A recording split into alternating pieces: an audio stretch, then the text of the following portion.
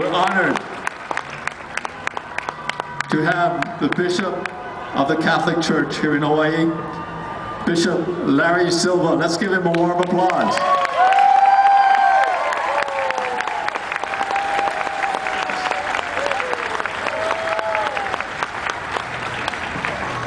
Aloha. It is great to see so many people here with such enthusiasm for this cause of preserving life, of thanking God for this gift of life so that we can continue to share it with others. About a week or two ago, I was struck by a news story on television about 6 puppies that had been abandoned in a dumpster at the Waianae boat harbor. And someone found these puppies before they died. And of course, there was great grief over somebody that could be so inhumane as to put 6 healthy puppies into a dumpster to let them die. There were tears. There was talk about finding out who had done such a thing, to go after them and bring them to justice. And I thought, that's right. It is not a good thing to do away with such beautiful gifts of life as these puppies. And yet, the disconnect was so obvious to me that we give so much attention to these puppies and perhaps not quite as much attention even to our fellow human beings in the womb, our fellow human beings who are vulnerable, our fellow human beings who are at the point of death and need our support and our care and our love. Now, let us be realistic. If I had a dog that gave birth to 6 puppies, I might very well want to get rid of those 6 puppies too, okay? Because taking care of them is a lot of trouble. It's a lot of work. You have to, pen them in and make sure that they don't get into where they shouldn't be. You have to feed them. You have to house train them. You have to play with them. You have to do all kinds of things that take time and energy. And I can understand very well that someone would say, I really can't do this. So I'm going to get rid of these puppies. I'm going to put them in the dumpster. I can understand that, even though it is obviously an inhumane thing to do. And it also scares me when I think of that, because when we come here to show our support for life in all of its stages, we have to be careful what we're saying, because this can commit us to things that we might rather not do.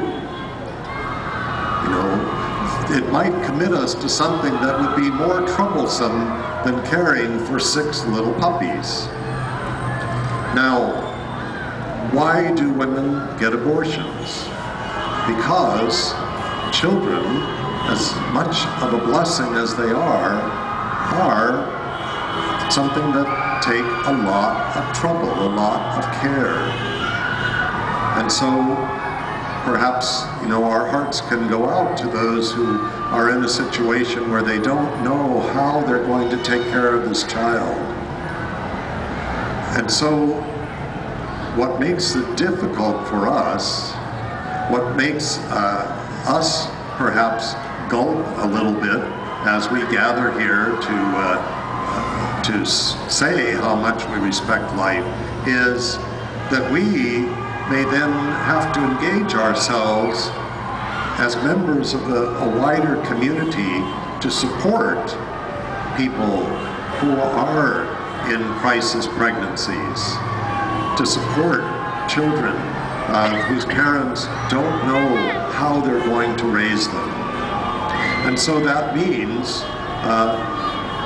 not only supporting pro-life legislation, and doing all that's needed to promote that. That in itself is a tremendous job, and we thank our pro-life legislators and civil servants here. Let's give them a round of applause, because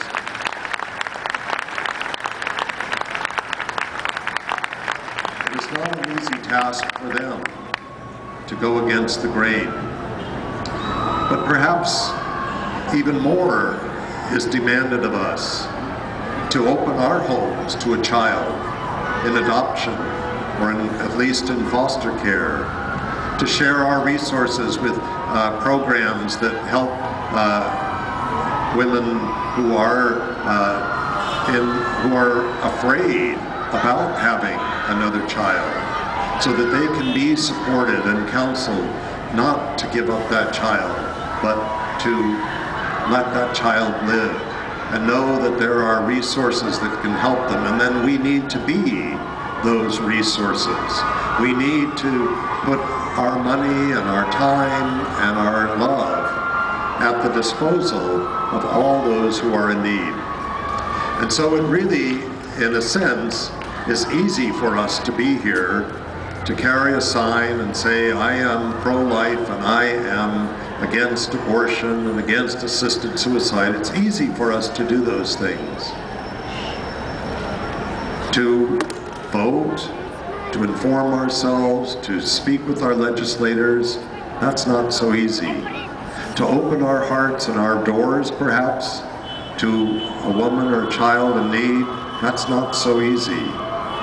To support programs that support women in crisis and families in crisis, that's not so easy. And yet, we come here asking the Lord to convict our hearts so that we can open them, so that we can dedicate ourselves even more fully to do all that is needed, so that the market for abortion will disappear, because people will no longer be afraid that they have no way out, that they have no way to deal with this child who that they did not expect or they do not want. That they will know that there are those who can take care of that child and love that child, or support them in taking care of and loving that child. And so our rally here is just for a few hours, and yet our commitment must be beyond that.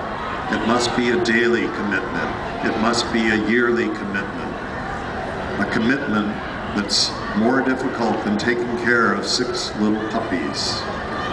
And so we ask the Lord to give us the strength, to give us the wisdom, and together, as one family in this community of Hawaii, to work together, to put all of our resources at the disposal of those who are in need, so that we can truly say that we are pro-life. God bless you all.